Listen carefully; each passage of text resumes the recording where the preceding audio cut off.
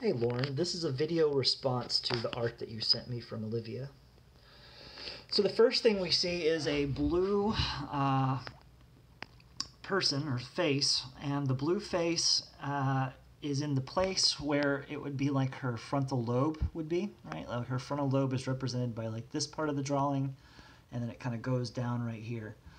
Interestingly enough, this is where her amygdala is, and these are her eyes. And so there's this color of blue. If you ever hear of artists entering their blue period, is a place where usually after an artist's mother's died, they'll go into it. If you look at the Egyptian hieroglyphics, if they wanted to represent something as dead, they would put that color of blue on the face. It's actually a little bit brighter than I would prefer to definitely call it as the Egyptian color of dead, but it's blue enough to where I'm convinced that there's something that is sad and dying. And if you look at the face over here, the face is experiencing shame, right? This is blush that's on a little face. And so the body's flushing, and there's some sort of shame that is about, now it's the green right here. Green is like the original life of God that she was given, right? And so green represents something growing. So there's some way that she's growing, that's the way she was designed to grow, that is causing her shame and is making her feel blue. Now, because of the way she colored, she didn't scribble randomly, which we know she could scribble randomly. She scribbled very, very laterally and then very horizontally, or laterally and then whatever you want to call it. And so I would say that there's some sort of structure that's causing her to be upset. And so I don't know if the structure is like school would be an example of structure, or society, the thing that society is doing or expecting of us, or the rules, right? So some of that's probably normal for a kid to feel that way, but we're having such an extreme response that we've got to look at the different things going on. So that's the explanation of that. This would be the place where she looks forward to her future. And so if you see, there's 3 black boxes that extend to off the, I mean, this is the most optimistic part of a drawing. Like what you really want to see is like a real like nice gold or yellow, or a very calm color of blue, which would be a brighter, like a more blue, like a navy or blue. And that's really what you'd want to see, is calm, hopefulness, assertiveness. And so there's something that she's looking to in her future that seems very empty to her in this moment. Now, I don't know what this is. I suspect it's a crown of some sort, which a crown typically is the same as like a scepter, and it talks about like authority and the authorization to do things.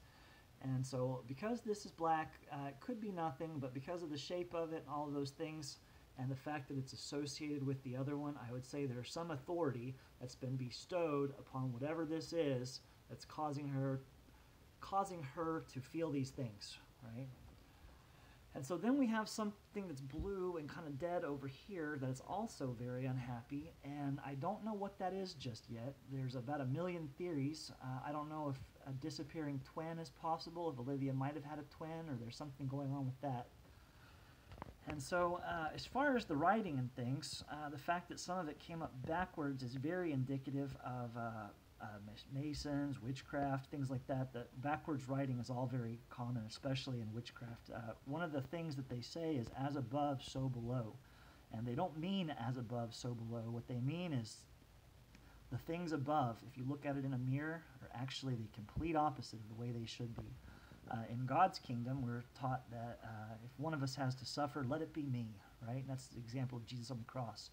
And in Luciferianism, the main goal or tenet is do as thou will, that is the end of the whole law. If one of us has to suffer, let it be you, right? And so I thought, well, maybe this is some sort of a being that was given authorization to operate from her trip to Sedona. But Olivia's subconscious is so powerful that she knew I would think that, and she said, nope, Texas. And Texas is in the same color of blue, which means her home in Texas is a sad place to her right now. These are just feelings.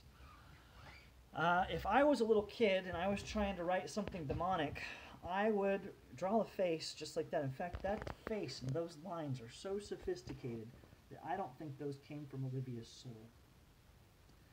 And so that is typically associated with the part of the brain that does.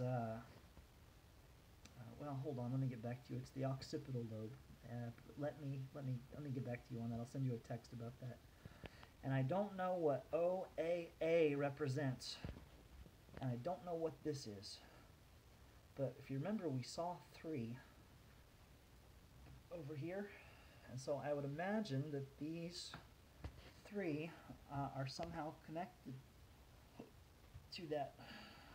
And I looked to see if there was anything overlaid. I turned down the opacity in between the 2, but I don't see any direct connection. So I think these are independent thoughts. Normally, if there's if they need a second drawing to really express what's going on in the first, they'll overlay at least somewhat perfectly, but I couldn't find any real overlap.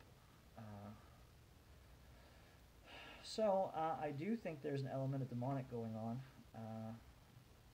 I do think that because the demonic is connected to the backwards writing, and this would be in the place where like the brainstem would be, the things that like grounds you to your body.